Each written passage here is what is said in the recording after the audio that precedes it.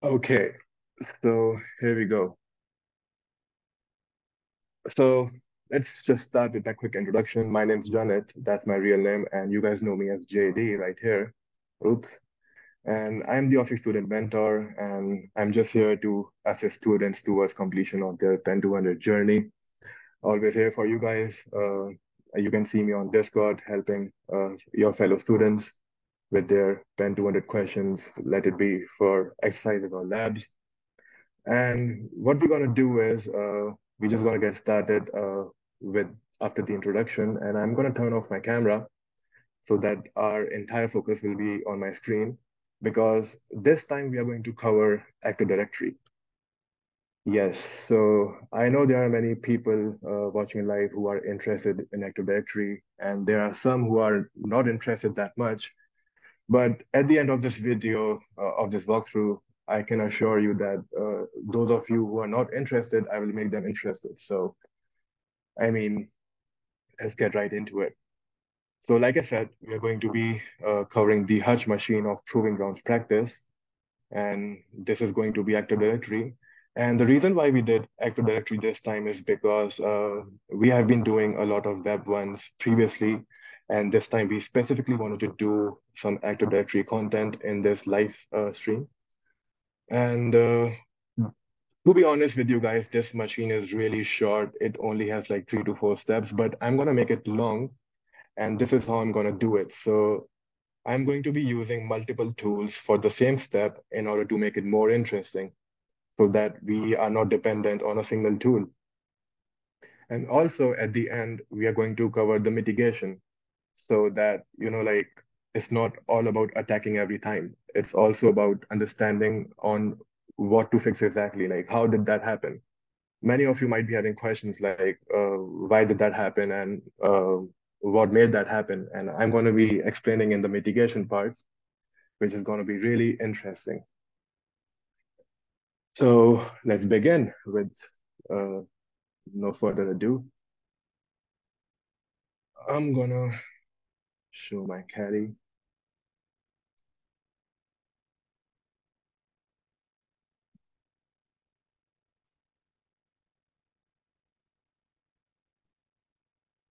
Okay, you guys can see my caddy screen.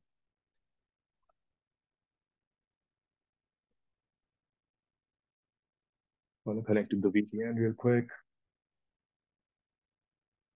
Maybe I'm already connected.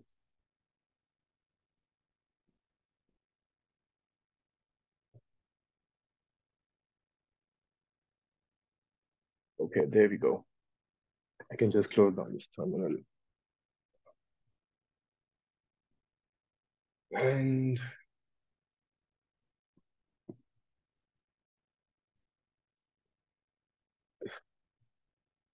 let's just fire up Hutch.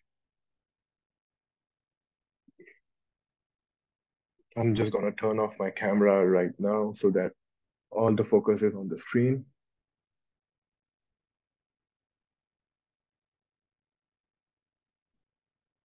Stop video. Okay.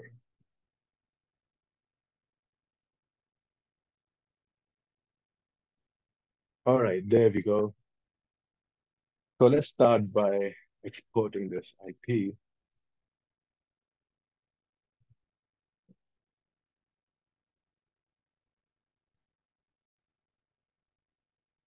All right. I'm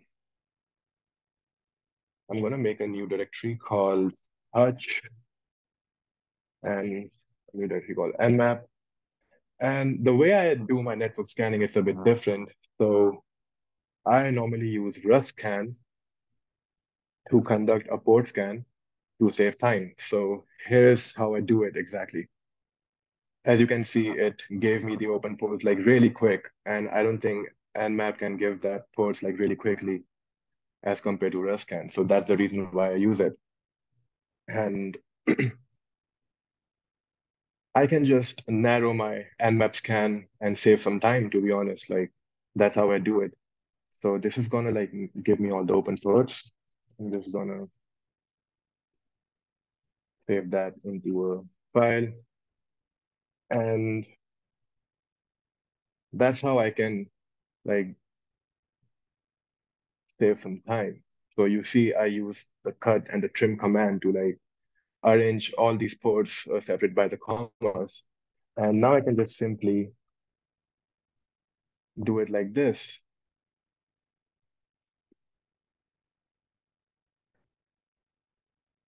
So what I just did here is like nmap dash p, and I just specified this command line into uh, the p parameter, which is for the ports.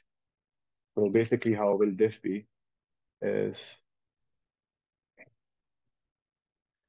and I'm just going to do a strip scan and a version scan, and just going to output this to nmap hutch and IP.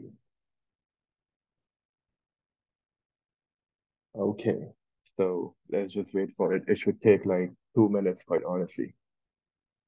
Okay. Hmm, interesting.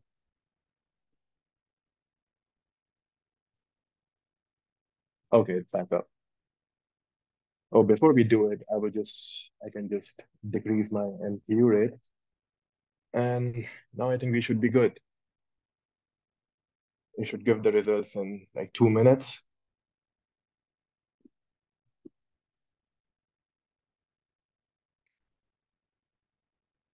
anytime now.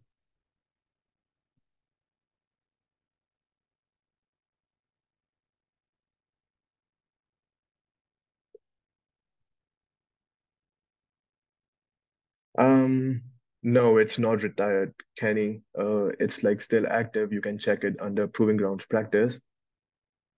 Just like it's showing up here for me, if you can see my screen, under the Proving Grounds.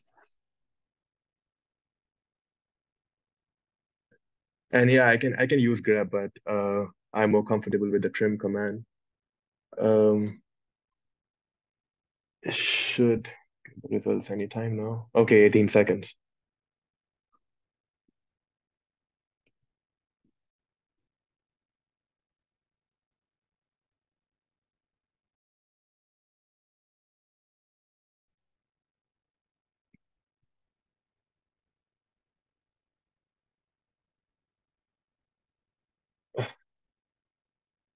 Let's give this a drum roll, and it should be here.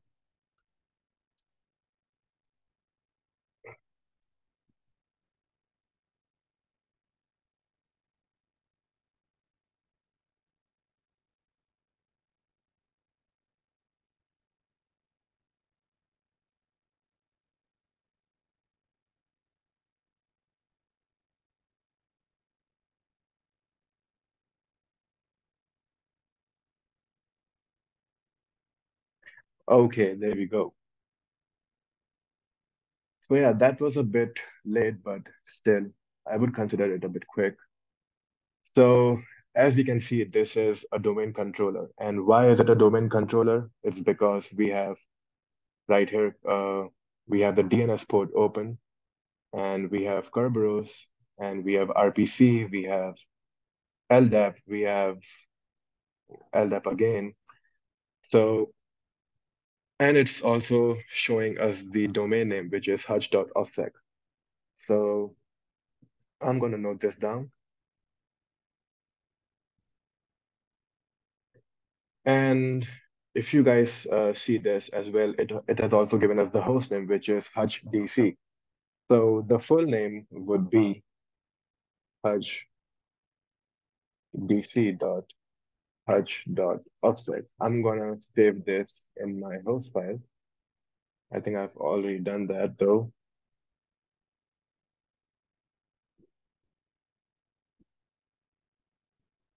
187, and we are good to go.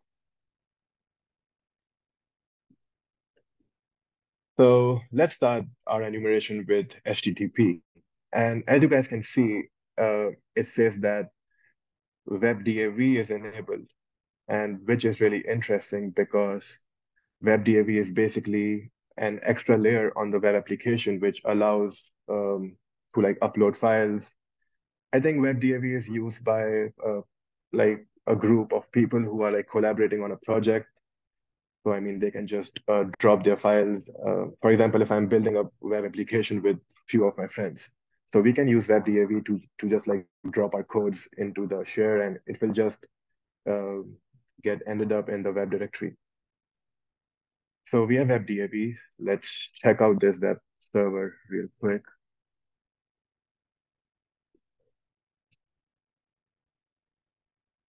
So this is just a default IAS page. We can fuzz it further. I'm going to use Ferox Buster because Rust is the future, and Ferox Buster is coded in Rust. Same goes for Rust scanner as well. So let's see if we have any unusual directories before we move on to the next part.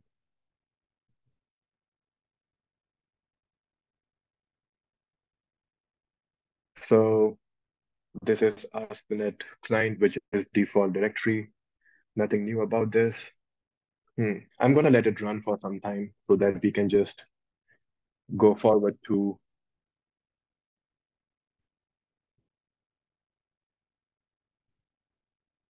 our next iteration. Okay, so while we are having the fuzzing in the background, we're just gonna check out if there's anything unusual. And I don't see anything other than this web application though, and we are not getting anything here. So let's check. So the next thing I would check is just connecting to the WebDAV share right here on port 80. So as what I do is simply WebDAV hackbricks, and this is what I do every time. Like if I face a new software or a new technology, I always check the hackbricks page if it's already been covered. And like we can see, it's suggesting a tool to us which is called Cadaver, and we simply have to just Cadaver.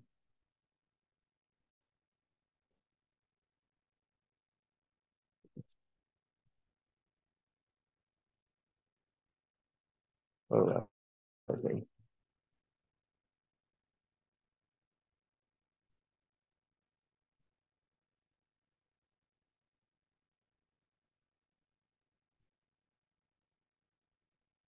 Hmm, this is really annoying.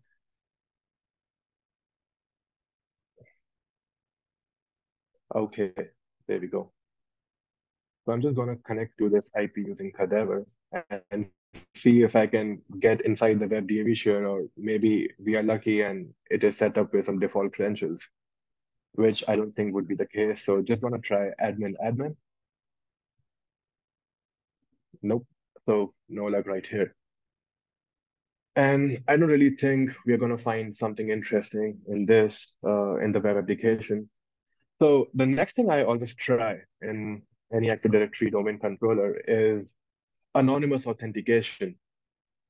And I always start connecting on anonymously to RPC. I will try to connect anonymously to SMB client. SMB client is a tool. And we can also try anonymous connection to LDAP. So,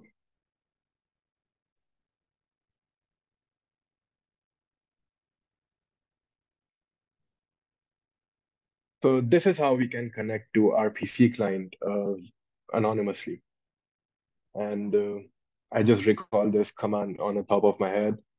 Okay, so we can actually connect to this anonymously. And okay, so it's status decline. So we can't actually. Let's move on to SMB.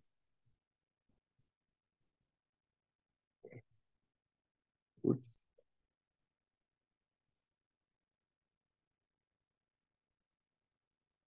I'm just gonna list the shares. Oops, my bad. And it's like this. Okay, so no luck in SMB as well. Let's see what else do we have here. So we have tried RPC, we have tried SMB.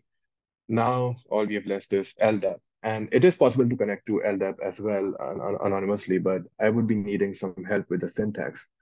So I'm just gonna search for the Hactrix page of LDAP for some help with the syntax. And there we go.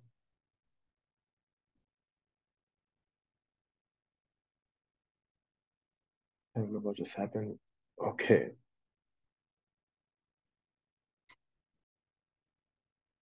And there we can see anonymous access, which is like a heading in this Hactrix page.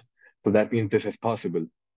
And the most common tools that we can try is LDAP search. So let's try this syntax right here, which is basically logging to LDAP using null credentials. So let me just copy this down real quick. And LDAP is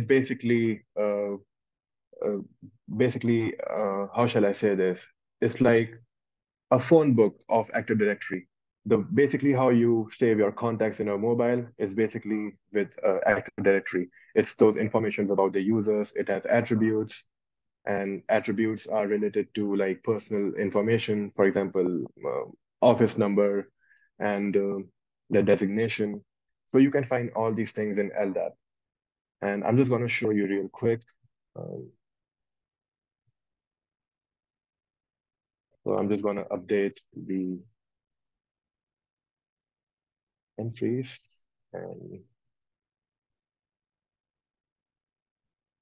okay, and before I do that, I would just like to show you that the fuzzing it concluded and we have not find anything interesting. So I'm just gonna uh, we're just gonna like get into the web application on a later time, but let's check out if you can log in into LDAP anonymously. And seems like we can. So let's go through this output and just gonna do the left command. Okay. So just like I said, it's like a phone book. And you guys can see this is about the user guest. And sorry, that was the OU, and this is the OU as well, which is your organizational unit. And if we scroll down, we might find something in the description which could be useful because that's how it goes with LDAP.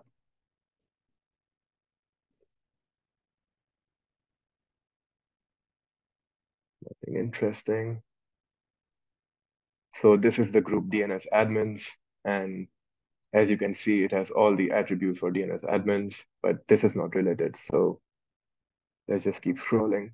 Oh yeah, so this is a user, Rosaline, and as you can see, this is like a phone book. I mean, this is like an um, organized information about this user. So we have the distinguished name, which we call DN in Active Directory, and this is exactly what DN is, which is the LDAP name of this user. And we have the full name of this user right here, and we have the SAM account name, and but we have nothing interesting. Let me just keep scrolling until we do find something interesting.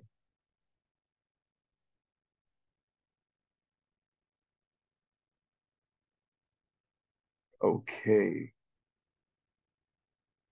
Okay, so there we go. Now, this user, Freddy McSorley, um, we have his attributes called description. So most probably what this user did is he added this description for his own convenience because he couldn't remember the password, and he literally has mentioned his password in his description. And to our luck, we are able to log into LDAP anonymously, and we can read his password from his description. And because of this misconfiguration, we might be able to use this password on the WebDAV share. But before we do that, let's just find some other ways to do this. I mean, to like log in anonymously to LDAP, except the LDAP search utility. Let's just try something else, just to make it interesting. So let's see what we can use from down here. We have LDAP search all around.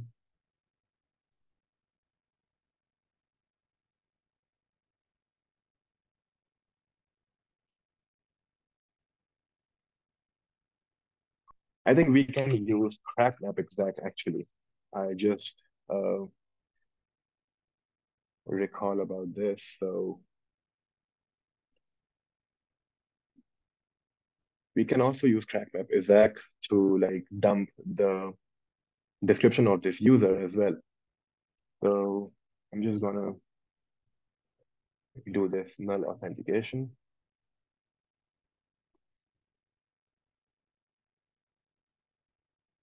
Oops. Okay, so just before I fix this situation with crack map exec, I just want to inform you everyone that crack map exec is not anymore maintained. Let me just show you guys real quick. So as you guys can see, this entire project has been archived by the owner. So what went down is basically, um, I think the founder of this tool, I think his no, name is Byte Leader. I think he dropped out of maintaining TrackMap exec, and the rest of his team they went ahead to create a new project which is called NetExec. And I think we should use NetExec to be honest, because this will be the tool which is going to be replacing TrackMap exec. And let's check its wiki, and we can install it real quick.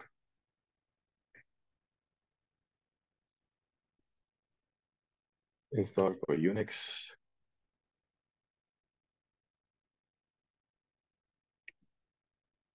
So I've already installed this. I've already installed NetExec, and I use pipx. And as you can see, it's working for me right now.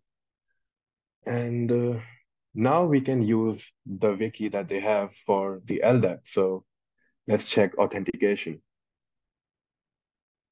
Like that. And the syntax is also similar to crap exec, so no one will be having any problems to figure out the syntax. So let's just try it like this.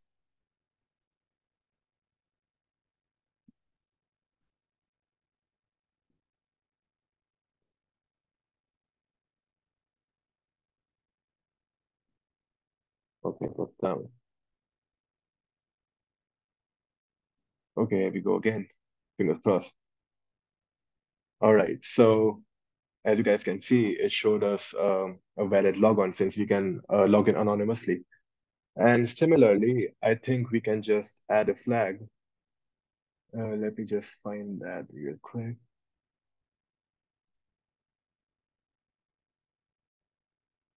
I think it was like user description or something.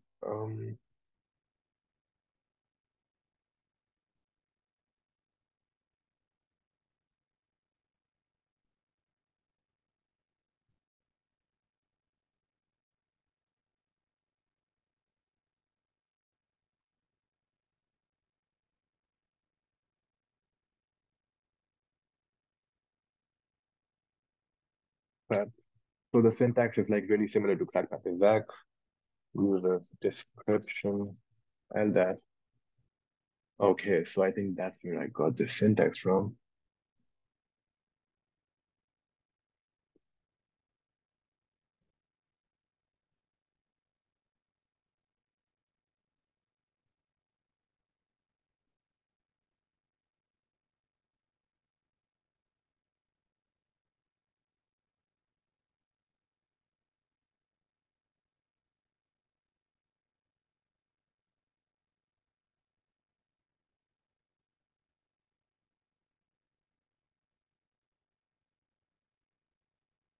I think it was like something like this. Let's see if that works.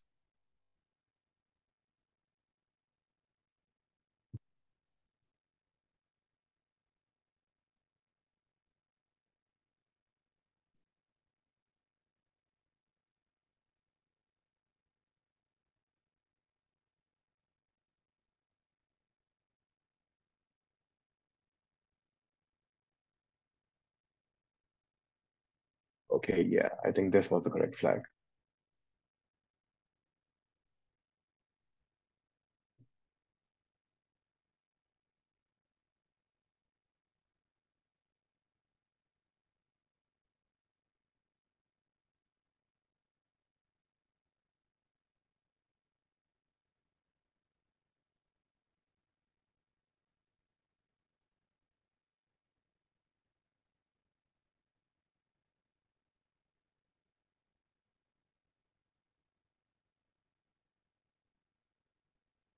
Okay, there we go.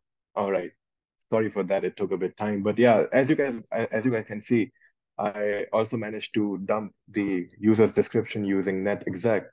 So I showed you how you can log in anonymously to LDAP using LDAP search and netexec.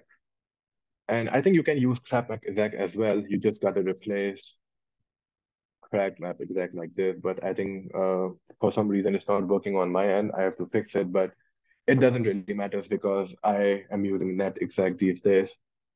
So just for fun, I did the same process using two tools just to reduce like dependency. And now do we have the description? We can just connect to it using Cadaver. Just put in the username and just copy paste the password. And we are in. As you guys can see, we are right inside the web root of the web application. That means whatever I upload right here, it will end up uploaded like I can like browse the file, that particular file right here in this web application.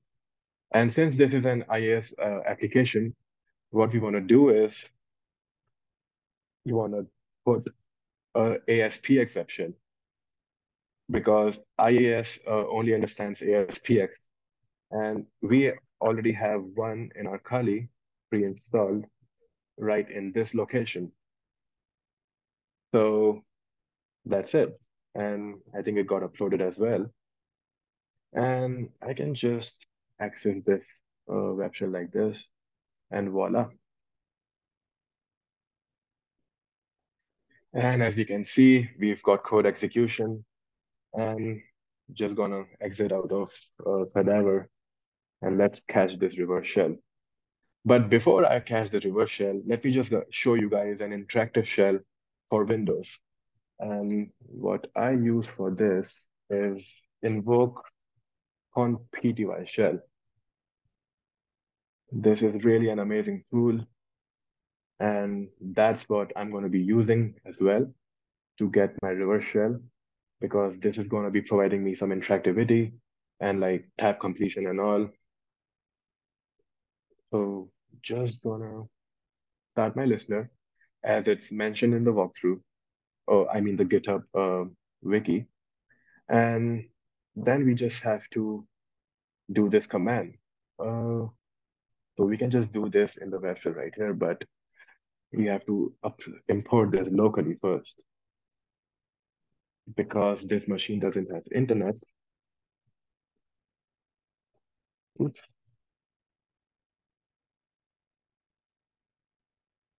So just going to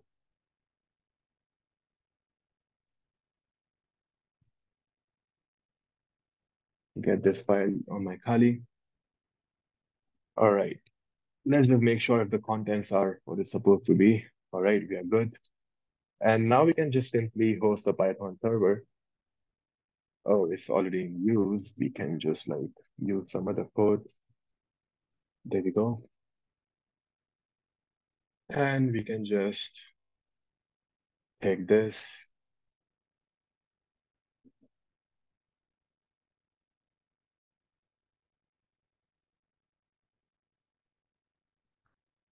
So we just modify this right here for a second.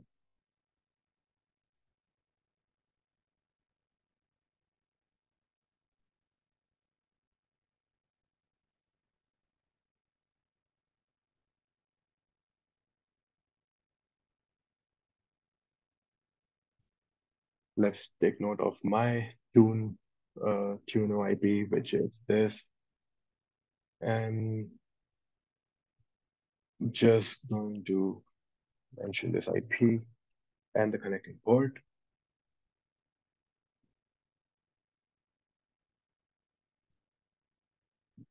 HTTP.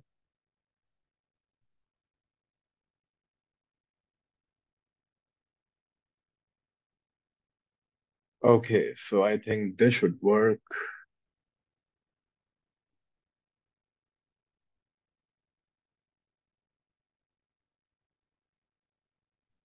Let me see if I've meant, okay, I've not mentioned the port, so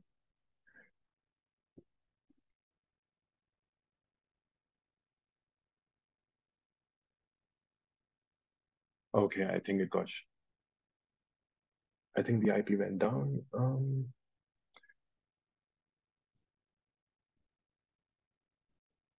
I hate when this happens. Okay, so it did pick up, but for some reason,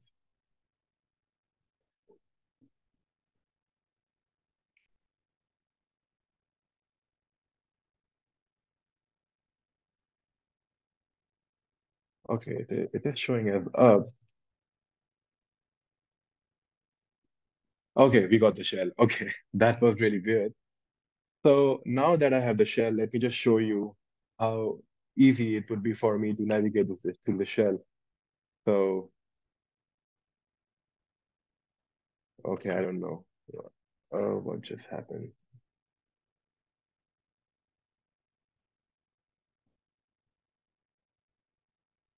Oops. Okay, there we go. So let me just show you. So now I'll just press tab and it will just auto-complete it for me. So that's why I like to use conpty shell. And now we have a shell as IAS app pool. And any guesses, like I would just like to throw this question to you guys, like any guesses what could be the path? Because this user is vulnerable to a really common privilege, like it comes with an inbuilt privilege, which calls for an unintended path. Any guesses? Yep, yep, you're right. It's impersonation. And what if I press Control plus C? Nope, nothing's gonna happen. It's not gonna get canceled. I still have the shell.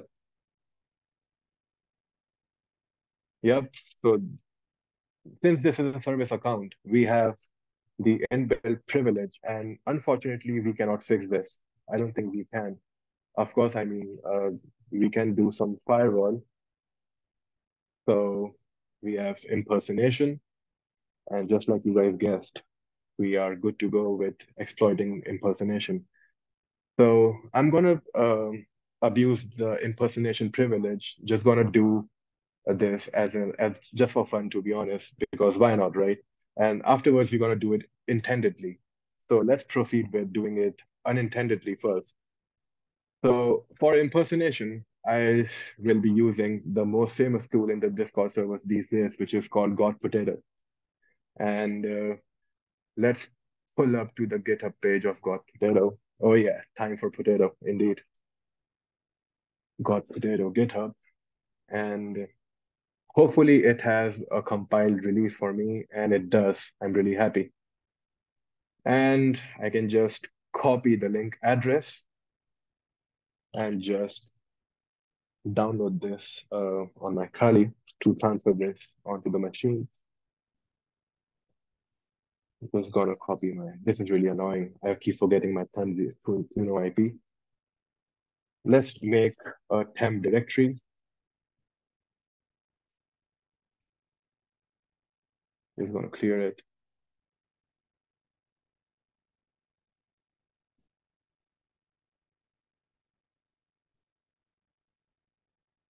And I'm just going to use it. I'm just going to save it as gp.exe. So let's check out the GitHub page on how they are using this. I mean, the syntax, because I've never used this tool. I mean, I'm just using this first time, quite honestly, in front of you guys, just for fun, to be honest. So, okay, it seems really simple. So, P1D,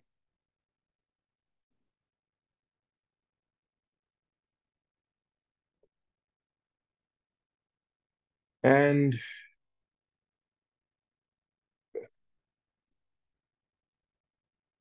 it worked.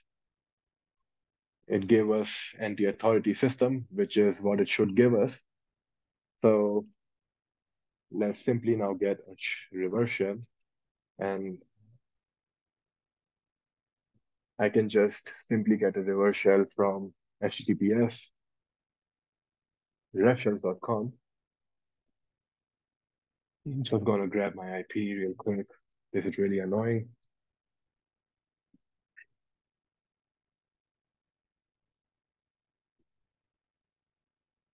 So we're just gonna update the IP and port, and just gonna grab this base 64 one because it's like really not at all complicated, and it just works right off the bat. So you guys can see right here how it's gonna work. Just going to copy paste this reverse shell, and it should work, quite honestly. It is spawning a process.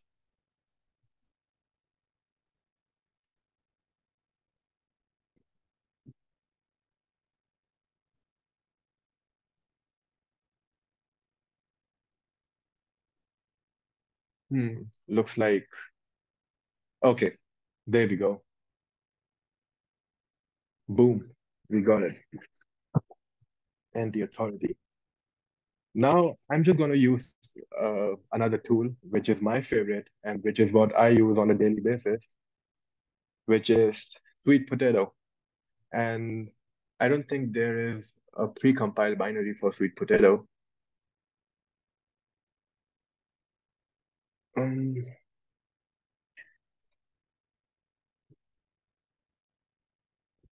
Potato GitHub. I don't think it provides the pre-compiled binary, but if, example, if you guys are not able to find the pre-compiled binaries, what I do is go to this page, Sharp Collection, and they have all the binaries pre-compiled. So as you guys can see, they have like specific versions of the .NET framework.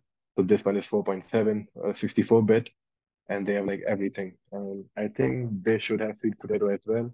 Oh yeah, they do. So we are good to go. So I've already cloned this directory under opt sharp collection. Yeah, so I agree, like it is really time saving to like keep a structure of files and directories, but I just want to like do it myself, like use Google myself and show you how I find how I research for things so that people can like learn a bit OSINT as well. So that's why I'm just like Googling and like doing it with you, just like I'm doing it for the first time. So that's why I'm not using like a specific file directory. So sweet potato, I'm just gonna copy it down here and just gonna copy this down to this.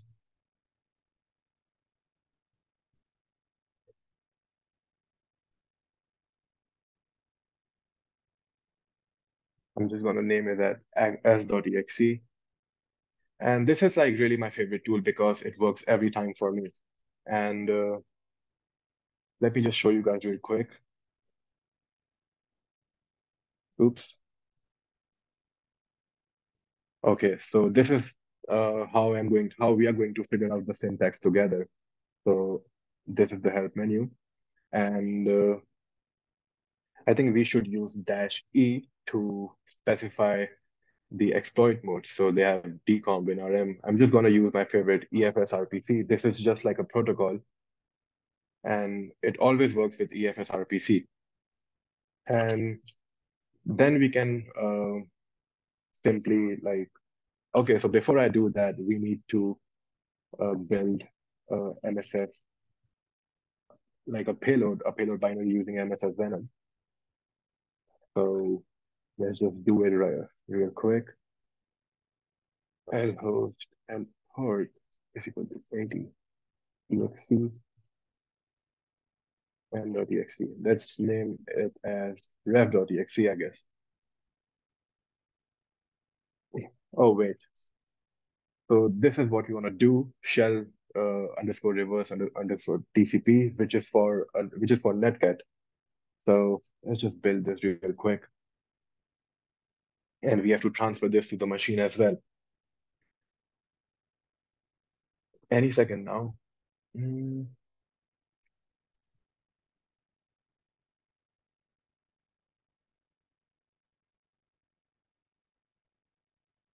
okay, we've got the payload binary. Let's upload this right here.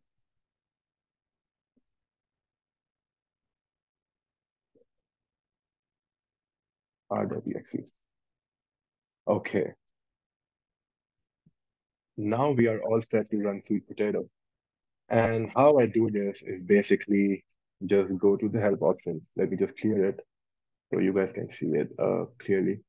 Okay, so let's just figure out the syntax. So I'm gonna do EFS RPC, and I'm going to mention my payload binary, which is hem r.ext. And this should work like really quickly. And voila, there we go. I think it worked like really quicker than Got Potato.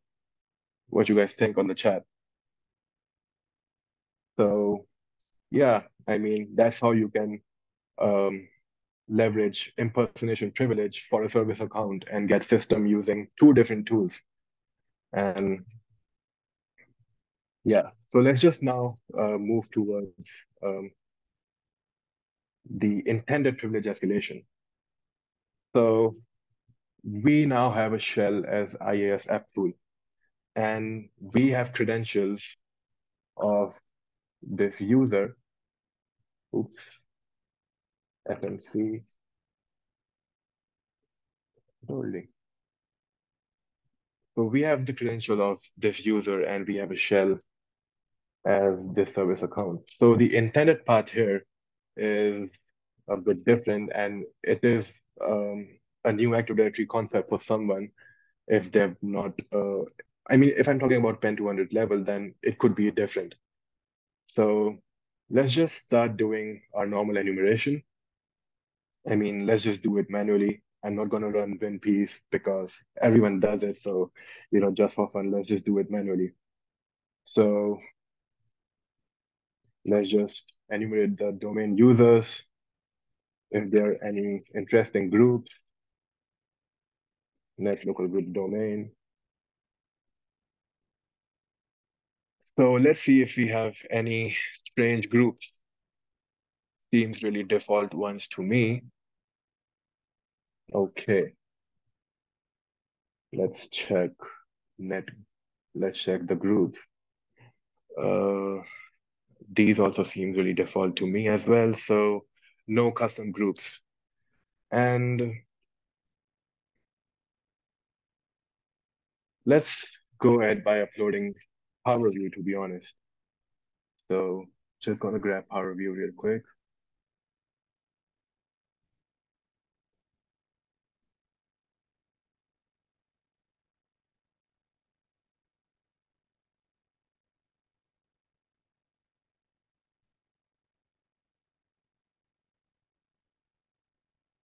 Okay, so this is Power View, and let's just upload this into the machine.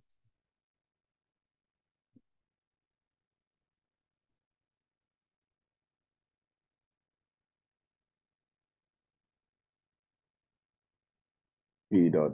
I'm just gonna name it as pv.ps1.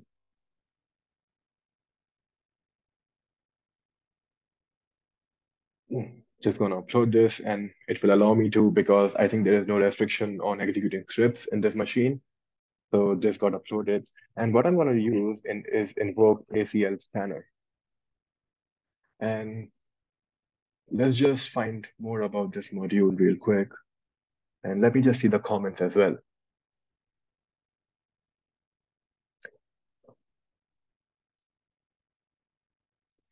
Okay, so invoke ACL scanner, invoke ACL scanner, Hactrix. I think Hactrix might be having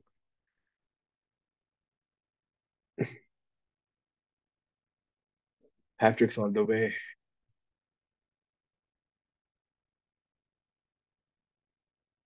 Okay,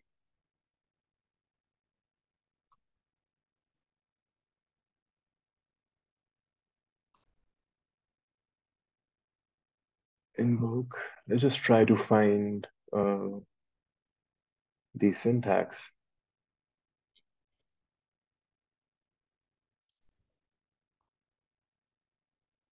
I think it's the same syntax. Wiki. Okay, we have a cheat sheet right here. Okay, yeah, so that this is what I was looking for with the filter. And so what we want to do is basically, so I'm going to be using two tools for enumerating Active Directory.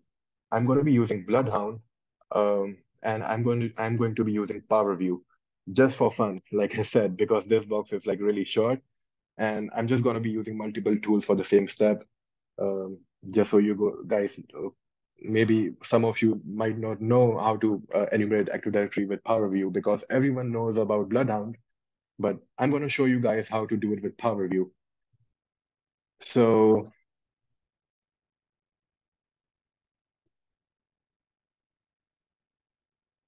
we should search for FMC only.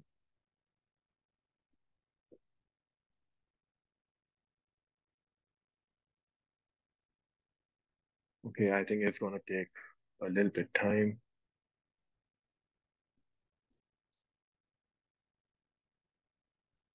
I think there is a small typo.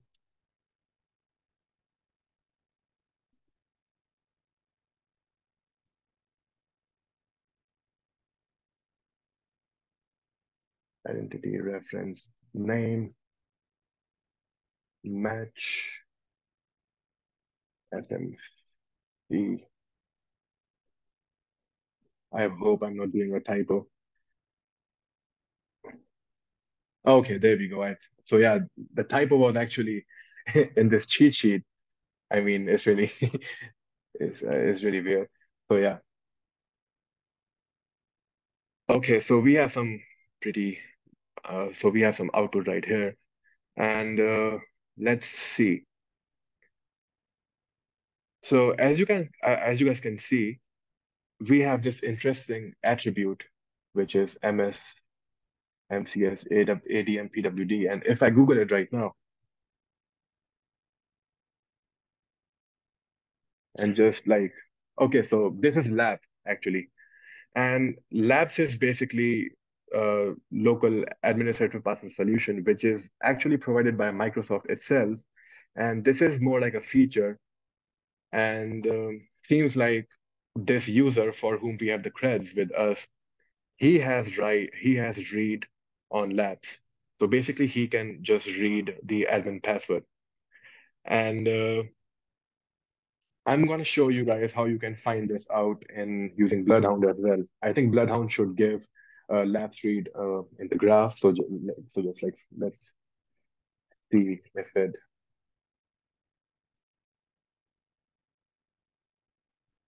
Oops, that's OffSec.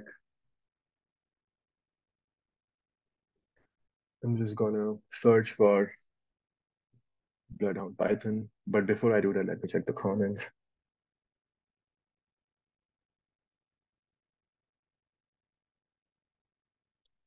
Okay, so I see no questions. So let's see Bloodhound Python. I think the syntax should be here in Hactrix itself. I just love Hactrix, to be honest, guys. Down Python. Okay, yes. So we have the syntax right here, which we can use, and we can just replace the entries.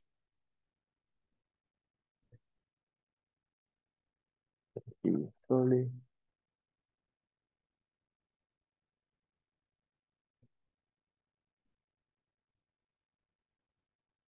And we can just put in the IP and the password. Uh, I forgot to take notes. Please forgive me, guys. Okay, let's rerun this net exact command for the password.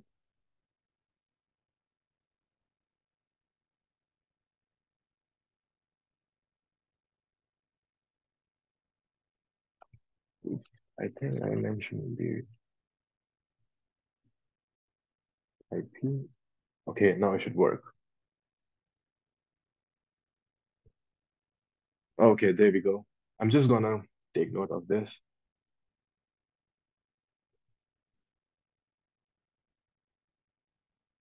and just gonna scroll up and just copy paste it.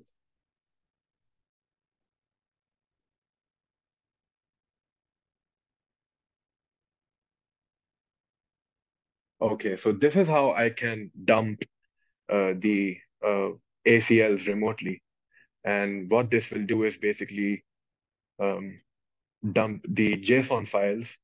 So instead of using sharphound on the attacker's machine, you guys can literally use Bloodhound Python from your Kali Linux, and it will literally give you the JSON. Yeah, so as you guys can see, I've got the JSON files, and now I can just fire up Neo4j console and run Bloodhound.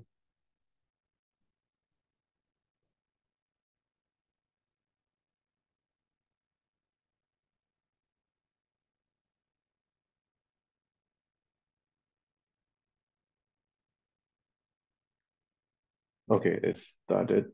Um,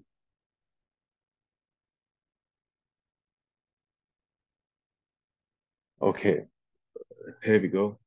Now we can log in.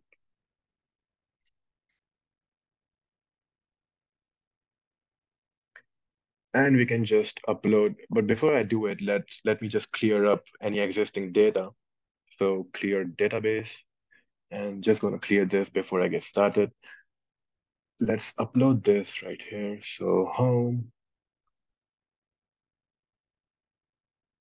I think it was Hutch, and I can literally just like upload all these files real quick.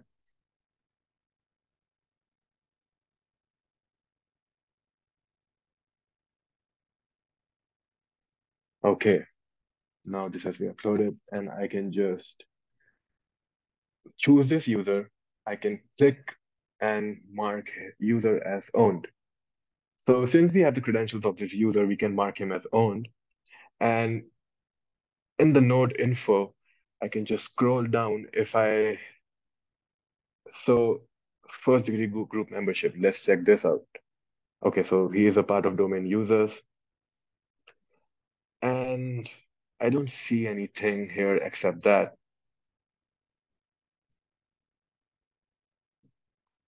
So maybe Bloodhound doesn't shows labs read. Let me just see if there is any shortest path. Find shortest path to domain admin.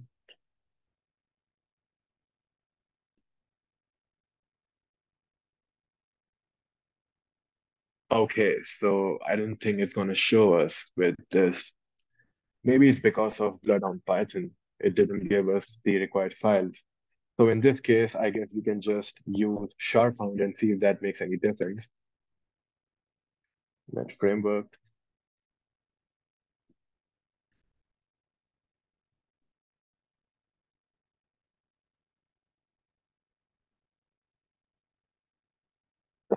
Let's transfer this real quick to the machine.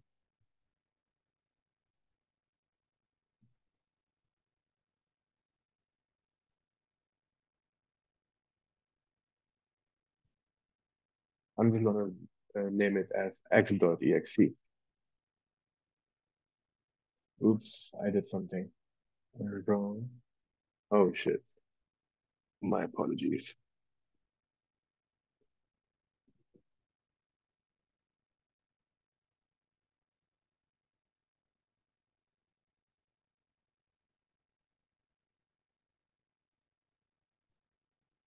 Okay, I think I did something wrong.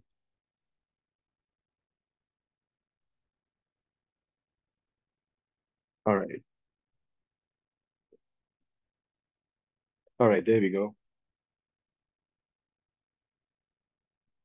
So let's run sharphound, and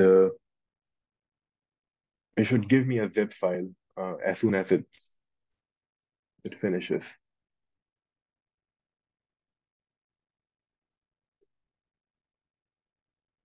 I think I have to mention something with.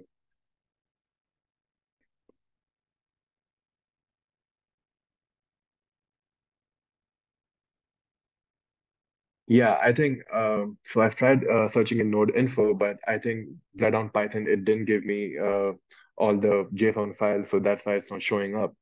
So that's why I'm using Sharphound right now. But I was just like demonstrating how you can use Bloodhound Python to dump ACLs as well. Like if you don't have an interactive shell on the machine, so that's when you can leverage Bloodhound Python.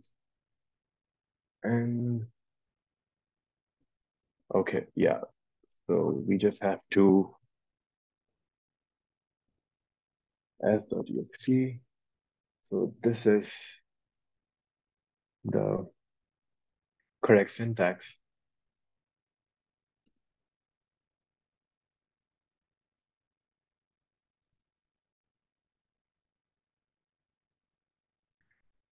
Oh, did I?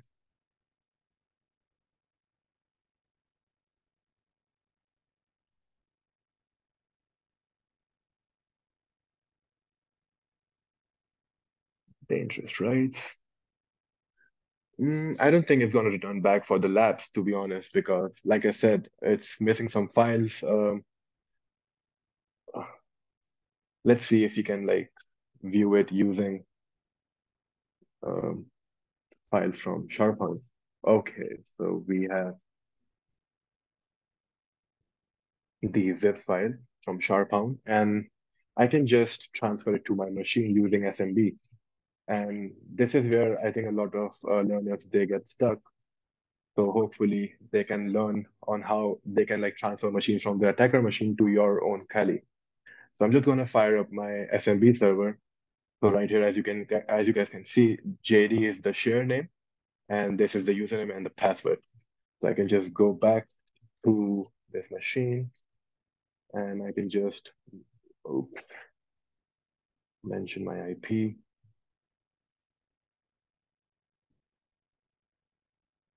and the username and the password. So that's just gonna mount the drive, and now we can simply uh, copy this down to Y, which is nothing but my Kali's drive. So, okay, now we have this zip file on a Kali. I'm just gonna, okay, there we go. We have the zip file. I'm just gonna remove these JSON files so that you guys don't get confused. And let's go back to Bloodhound and clear this database.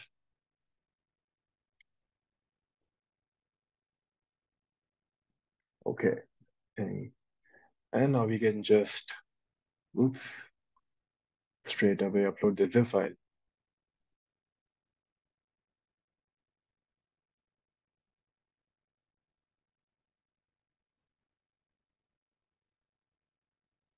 Let's see if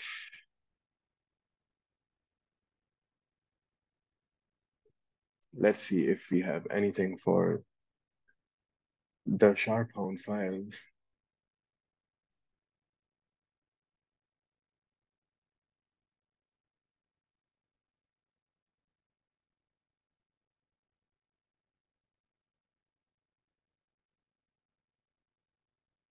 Maybe we can have something in the properties. I've never enumerated labs read from Bloodhound, to be honest. Um, I always like check the attributes myself, to be honest, and that's how I enumerate whether this user can read labs or not. So let's see if you can domain admin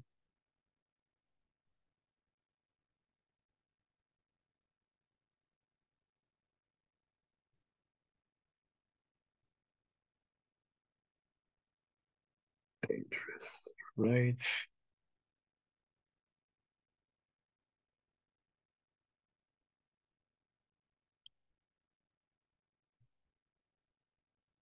Nope. So yeah, there's something wrong with the zip file we uploaded, and due to some reason, it's just not showing. I mean, I guess I have the outdated version. I'm not sure what's going down.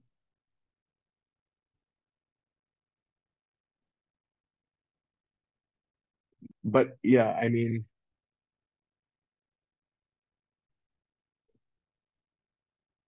going back to invoke ACL scanner, we just gonna come back to Bloodhound later. So let's just wait for it real quick. Oh, this is really annoying.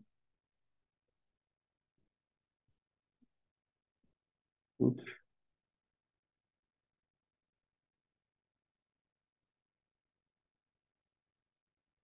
All right, there we go. Okay, so as you guys can see, like we have this user right here, like FMC Sorley, he has a read property on this attribute, which is basically labs. This is the labs attribute. And as you guys can see right here as well, uh, they can read labs. And we can also enumerate labs, the presence of labs, if we can check the program file. So as you guys can see, um, let me just, as you guys can see, we have labs installed right here. So this could give you a hint that labs is installed, and it could give you an idea that some user might be having reading rights over labs, and they can potentially read the admin password. So let's go right ahead with that. And we are going to read labs using different tools. And let's just try to read labs using LDAP search itself. So let me just open the Hactrix page. I'm gonna do it with you guys. I mean, I am aware with the syntax, but I'm just gonna do it using Google so that you guys can understand how I do my OSINT. So labs, Hactrix, and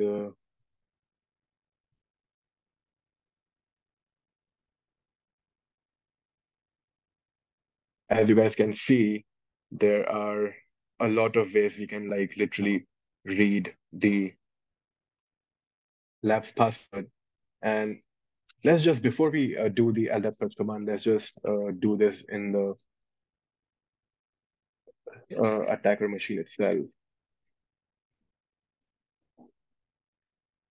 Hutch DC, because this is the computer name.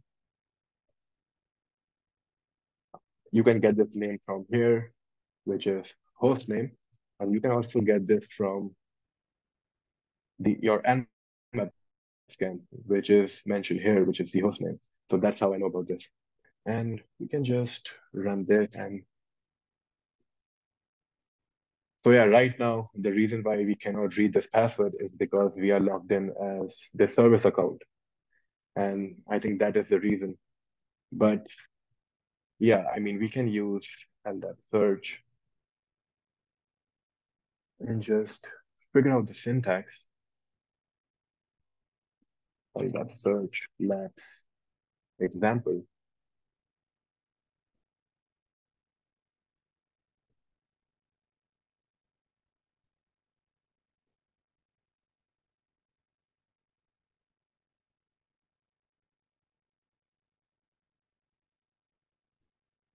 Okay, I think it should be somewhere. Maybe we can find a suitable blog which can guide us on how we can use LDAP search. Okay, there we go. So this blog has the syntax right here, which we can try out, and let's see if that works out. So I think we only need this part, to be honest. Like this is the part that we need in order to read labs. So we can just simply use this syntax and just hutch.offsec, let's see, early, and just drop its password right here and mention this attribute which we want to read. Hopefully it works. Oh, okay, I mentioned the wrong IP. My bad.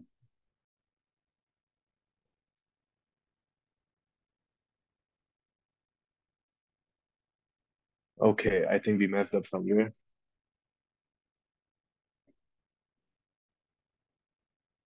Hmm. Let's uh search. Let's just use this syntax as it is, to be honest. Early, hutch.offsec.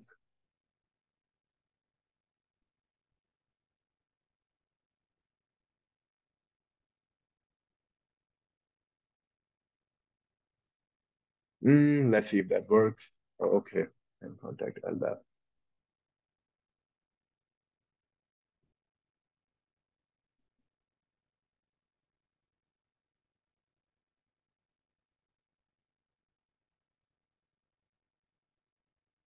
Already added this to my host files. Okay, interesting. Let's, I guess we might want to use something else, some other blog, I mean. Um, Maybe we can get something from here.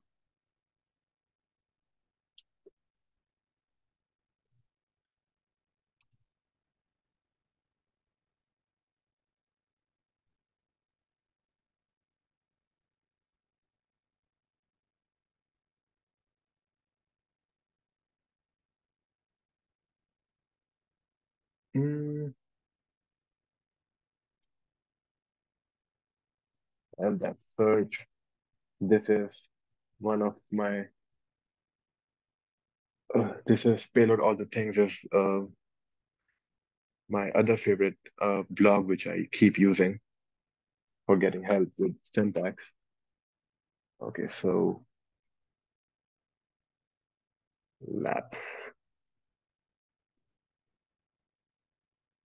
Okay, so yeah, there we go. Um,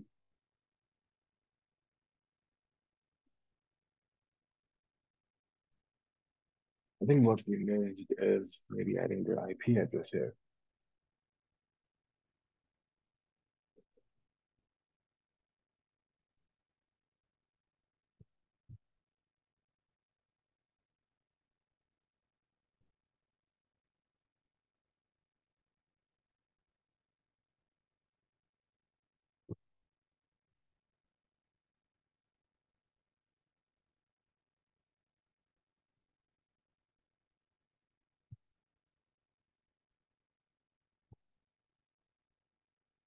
Okay, this is sweating me, to be honest. But we got this. We're gonna search. We're gonna figure this out. Thing I had, uh, I think I did had a syntax with me, but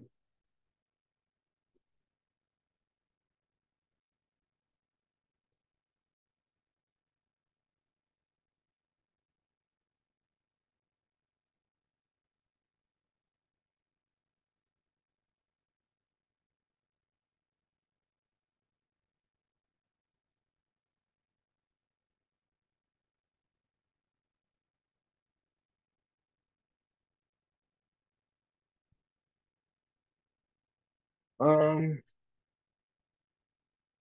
let's try using net exec, and we're gonna come back to LDAP search. Because I think I have the syntax with me. LDAP IP. Surely.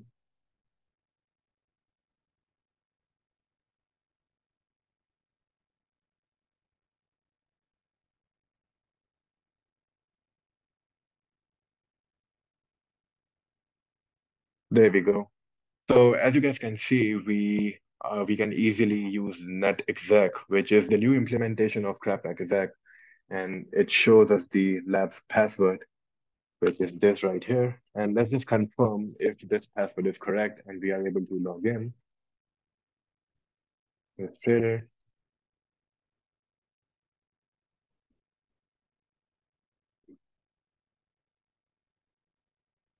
and it's pawned. So yeah, this is basically how you guys can use netexec to like dump labs remotely. And let's see if we have access to WinRM if we have the credentials of FMC Thirdly. Uh,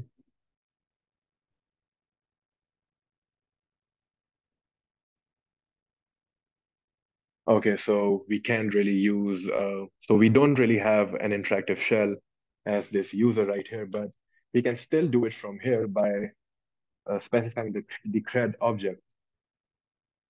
So let me just show you guys real quick how you can just do it.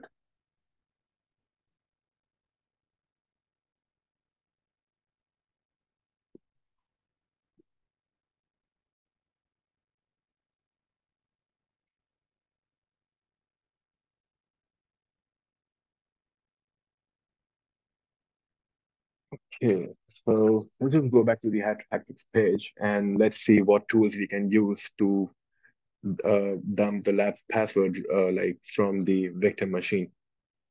So we use the net exec, which is the new crap map exec, and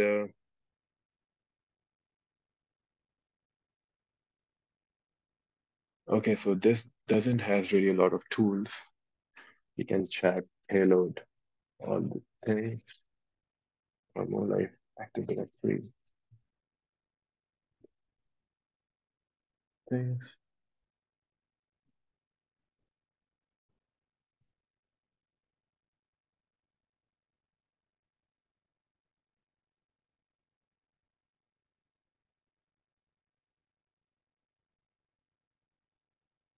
And we have labs right here.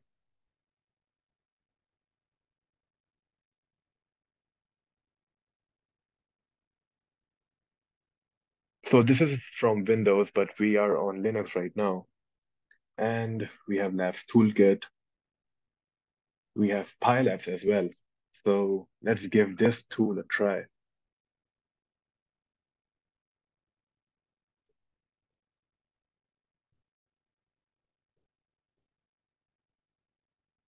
Let's clone this and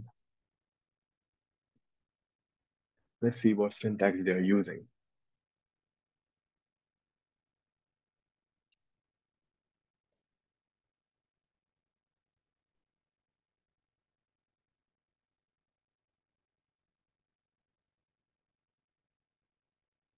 Okay,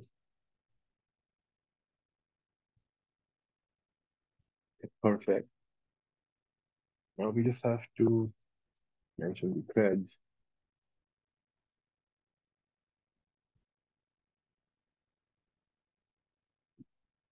and we can specify the password and the IP which I've already exported. And I believe it should work. Oh yeah, there we go. So I'm using this tool for the first time with you guys because, like I said, just for fun. And yeah, so you can also use PyLabs to get the password. And just for fun, oh yeah, Labs Dumper as well. Let's use that, to be honest, yeah. So Labs Dumper. But to be honest, I'm quite impressed with net exec. Like, what you guys think about net exec? To be honest, like, tell me in the comments, like, mm, because it really worked out really well for us as well. So let's clone this quick. Number. That's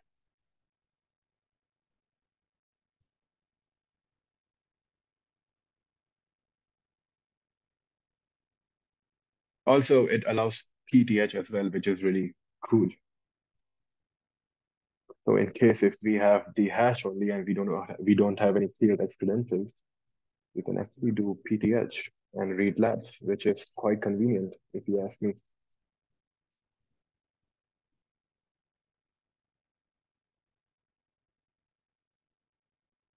There we go. So yeah, nice recommendation for Let's Jumper.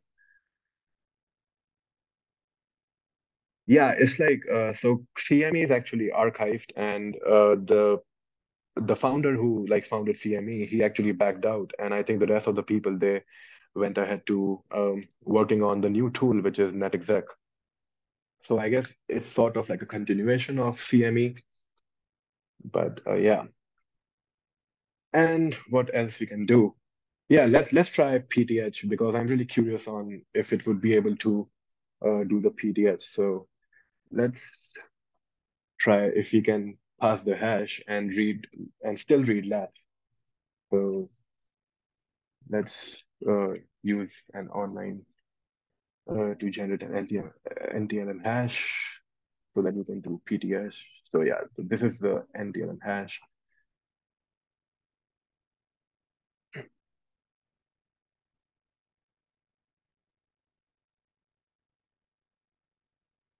Okay, let's see if this works. Um,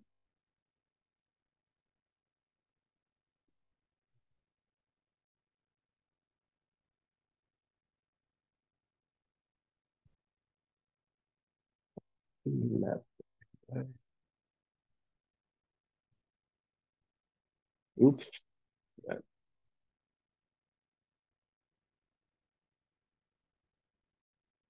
I have to mention this. So this is Hutch DC dot Hutch dot OffSec. Sorry, and this is Hutch dot OffSec.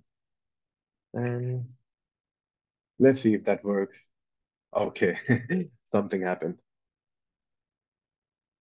So where did we mess up? Let's check out domain.local.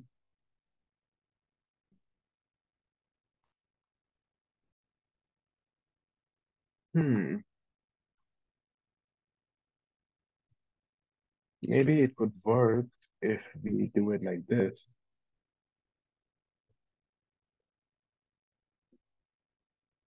Oh yeah, okay, there we go. So all I had to do was basically mention the left, like the LM and uh, the NT and the LM.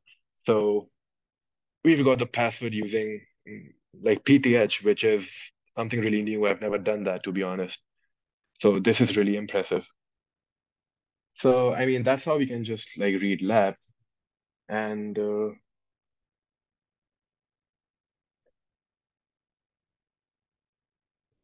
let's figure out for LDAP search.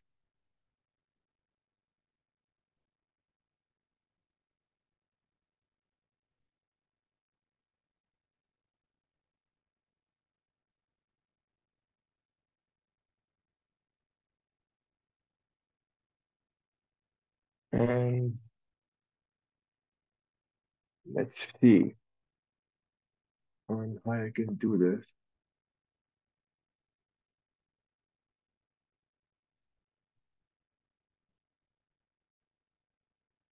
Let's see if we can find this in my own machine, which I did on HTTP.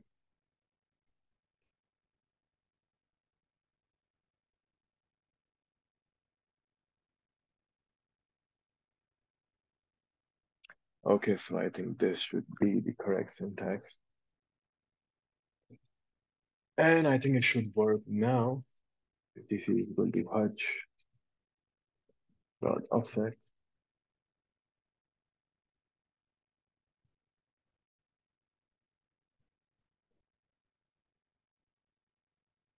Just mention the host name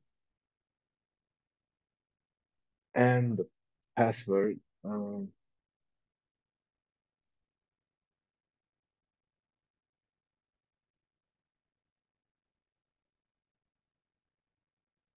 Okay,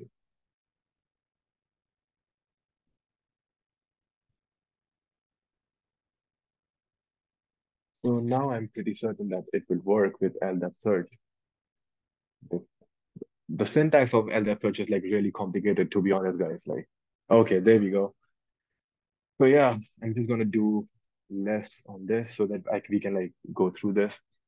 So we are able to read this attribute, the value. So this is basically an attribute which is of the labs, and this is where the password is stored. And since this user, FMC, since he has the permission to read labs, that's why we can read this password, and we can simply use even WinRM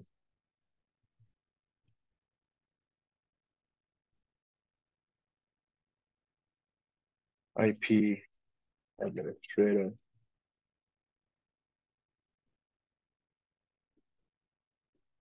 and we should be in already. Oops, who am I? So we have successfully pawned the domain admin.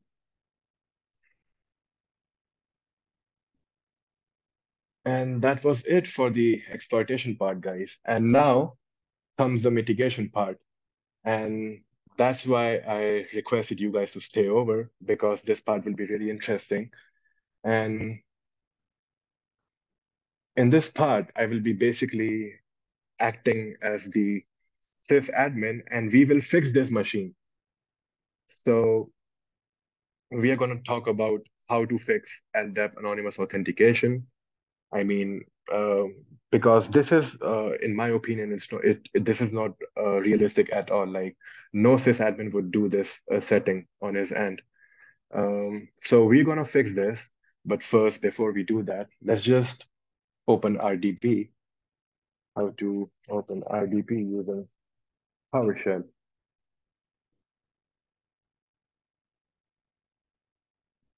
So let's open RDP.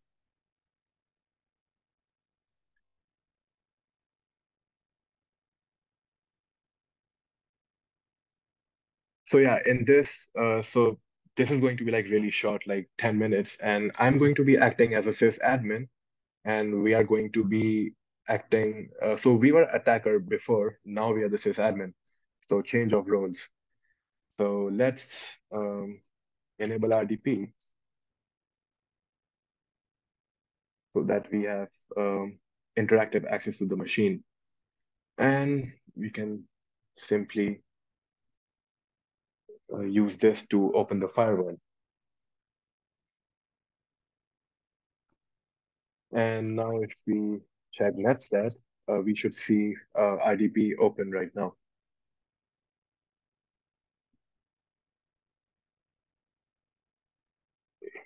Yep, so RDP is open and I can confirm this using netcat IP 2389. Okay, yep. So RDP is open for business, and we can just uh, use X3 RDP to like log into this machine and just okay, I forgot the credentials. My bad. Okay, there they are. So let's RDP to this machine. So in the comments, like what do you guys think should be fixed in this machine? Like let me know in the comments and let's fix this. So according to my opinions, first of all, we should start by fixing anonymous authentication of LDAP. Like, let me know in the comments what else do you guys think should be fixed? Because I think WebDAV is more like a feature. It's like an extra layer, and it's for convenience if like people are collaborating on a project. And I think Labs is also a feature which is provided by Microsoft. So these are really not vulnerabilities, according to me. It's just misconfigurations. Yeah, user description. That's correct. User description. Yep, that's correct. I agree with that. So let's fix this. So let's start with user description, and then we are going to fix anonymous LDAP authentication. And I think I had research for a blog on this. Oh yeah, there we go. So this is basically what I Googled on how to enable anonymous authentication in LDAP because we'll be figuring out how to do the reverse actually. So let's see.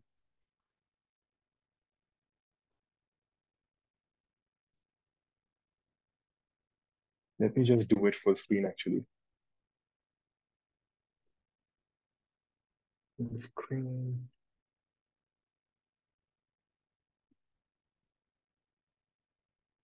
Okay,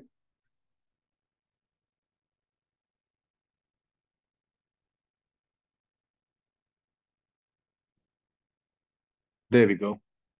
Now it's full screen. So for the user description, we can start by going to the server manager.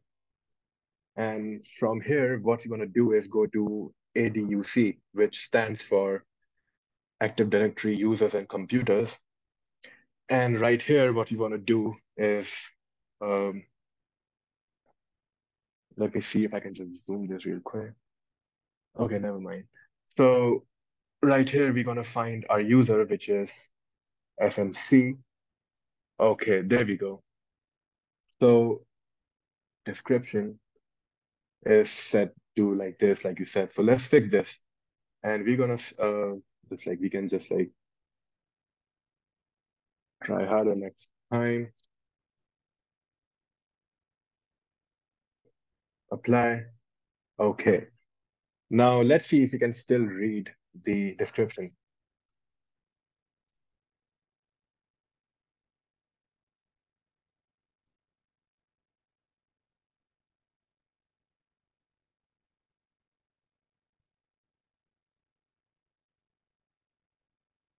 Okay, so this time we won't be able to read the description.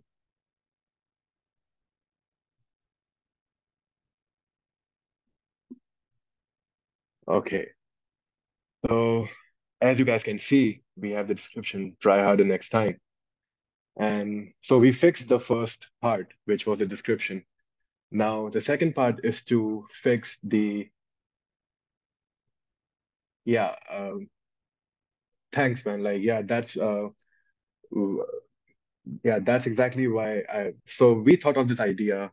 I'm just replying to uh, Vaz K123. I'm just replying to your comment. I just thought of an idea to like how to make it more interesting. So at the end, you guys won't be having questions on why this happened, like what was the reason behind this. So that's why we decided to do this mitigation segment. And so yeah, now if I somehow get authenticated to LDAP anonymously, I cannot use this description and I will be stuck here. So we fixed this, but still we have anonymous LDAP, which is really dangerous according to me. And it could expose some other attributes which we don't want to expose. So let's check this block out. And it's asking me to open ADSI edit. Okay, let's check this out where this is.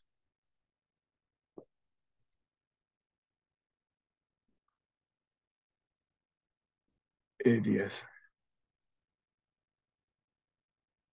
Okay, there we go. So it's right under tools, ADSI edit. I'm just going to click on it.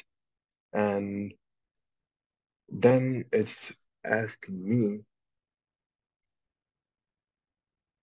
Browse to CN services, Windows NT directory services. Configuration part.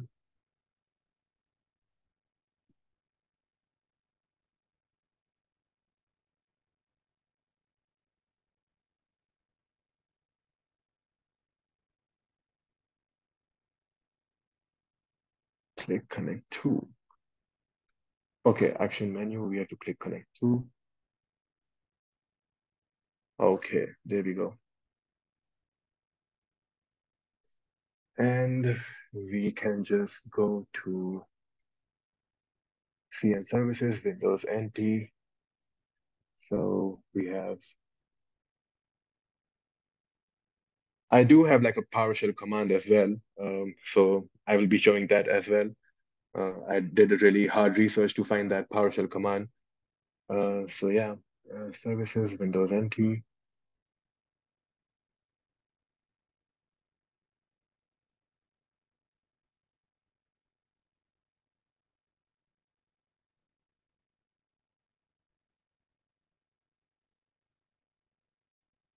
Um, I think this might be for an older version of Windows.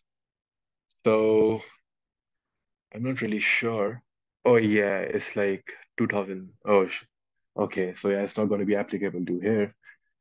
Uh, Still, I think we can figure it out. Okay, never mind. Let's just use PowerShell for this point, honestly, because it's really easy to understand with PowerShell.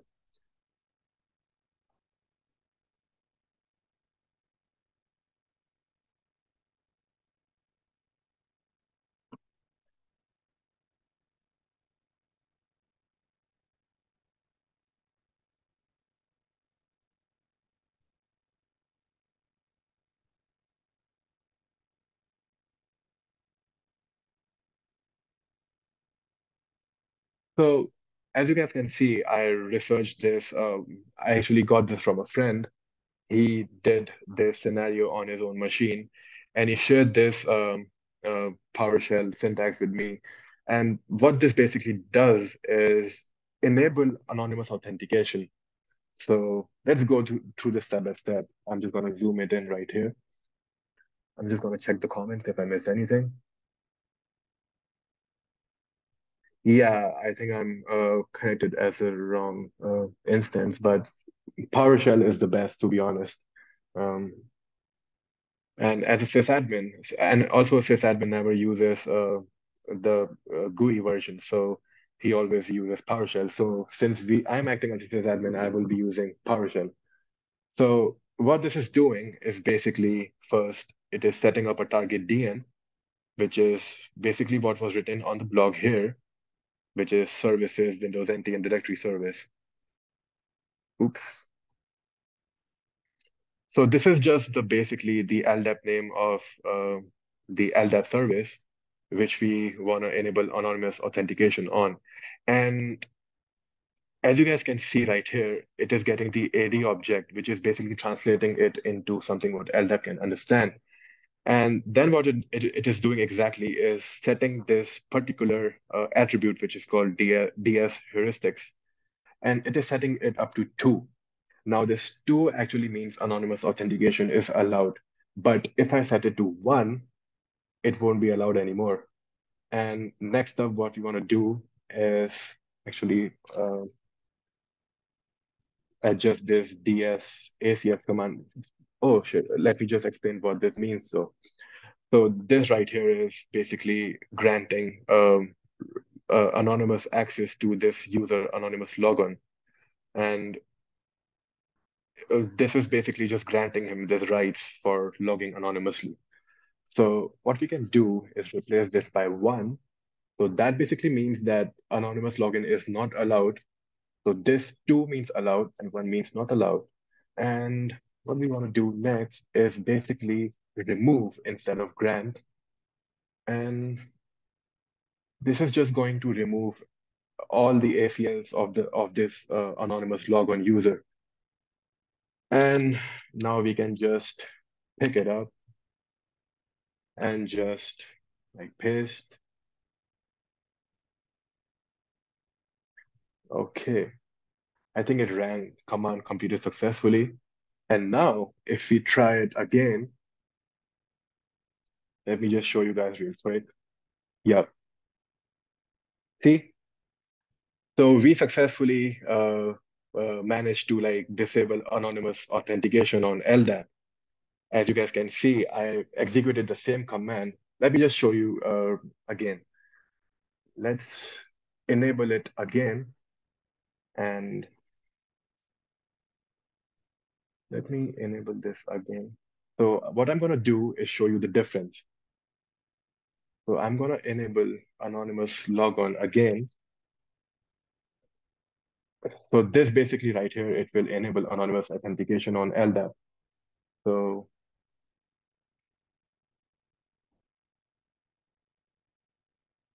and now we can authenticate to LDAP again. But using the same command, if I disable this,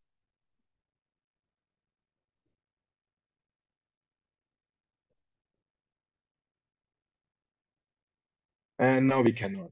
So we have managed to successfully fix this machine.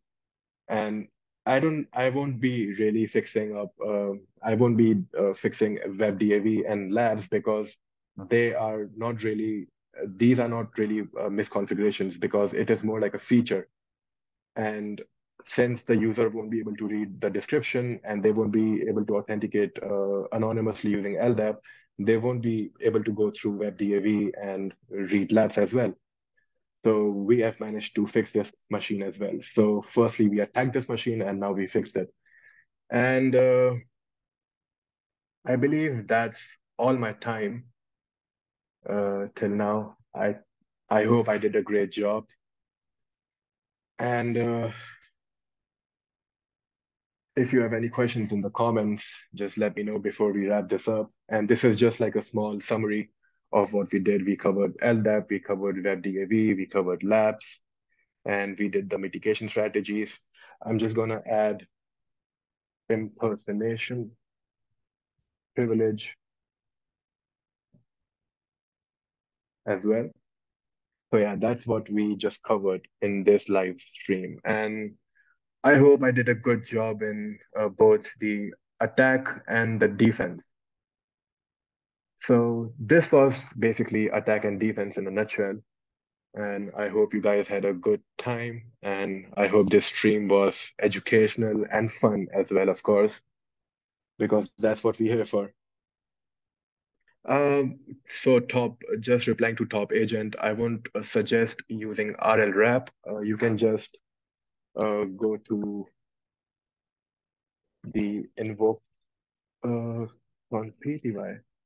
So you have to start your listener like this, basically, just as I mentioned right here. So just like this, and then only it will work. Then only it will give you tab completion, and uh, the shell won't get canceled as well, like the Control C functionality.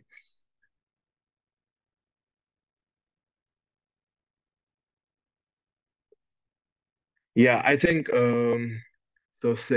just replying to Sick in the Mind, I think that blog is related to the Active Directory version 2003, and I am on a Windows Server 2019. So I'm going to be leaving this as an extra mile to you guys to figure out how to mitigate labs. Sorry, how to mitigate the anonymous authentication to LDAP using the GUI. I showed you guys how to do it using PowerShell, but now I'm going to leave it up to you guys to figure it out on how to do it using GUI. So yeah, that's it. I think we are way above time, and I would really like to thank you everyone for tuning in. And that's it from my side. All right. Hope you guys have a good night, and thank you guys again for tuning in. Cheers.